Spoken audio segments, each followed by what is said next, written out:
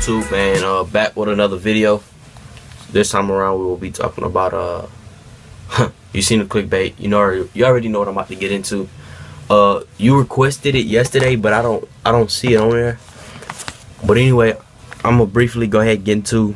See, a lot of people getting mad on YouTube and they going at a lot of people, such as like Miss Mulatto. They mad at Miss Mulatto because of this certain situation.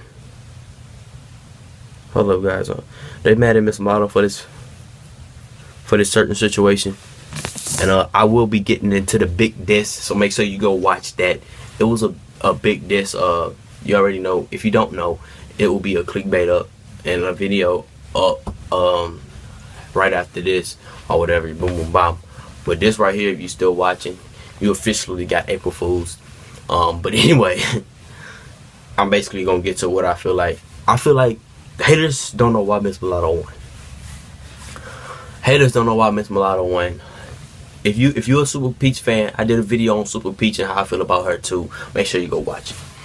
If you're a Young Lyrical fan, I did a video on her too. Make sure you go watch it.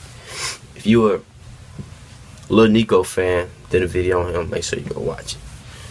And that's pretty much it for right now. They got requested. If you want to request any other people, put it down below.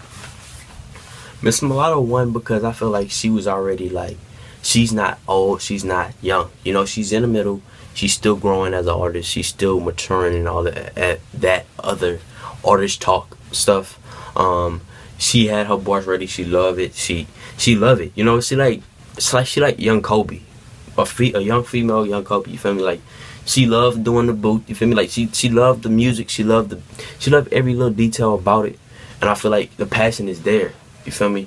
I'm not saying Super Peach don't have a passion, or nobody else that was on there that lost didn't have the passion. I'm saying Miss Mulatto had more, and you could tell. And if you think that she don't, that means you like Super Peach or you like Young Lyric or somebody else.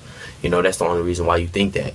And I can understand, because if I knew this person personally, or if I really liked them, I watch every single video of theirs, then I can understand why you think that way. But if you're a Miss Mulatto fan and you're watching this, make sure you smash that thumbs up.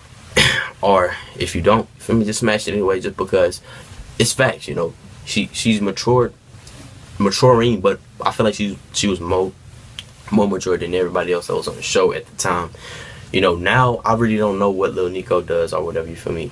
Probably still have shows and stuff. I thought he was already signed when he was younger. Comment that down below, because I really don't know. I thought he was signed to like Atlantic or something. I don't really know what label, or if he was, or if that was just like a skeptical rumor or something like that.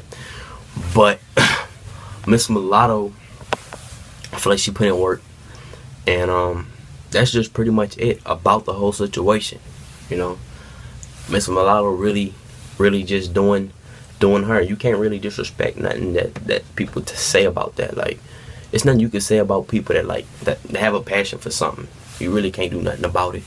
And make sure you please subscribe, put me on post notifications, man. I appreciate everybody for watching and sticking throughout the video. Make sure you put a thumbs up, comment down below. We out.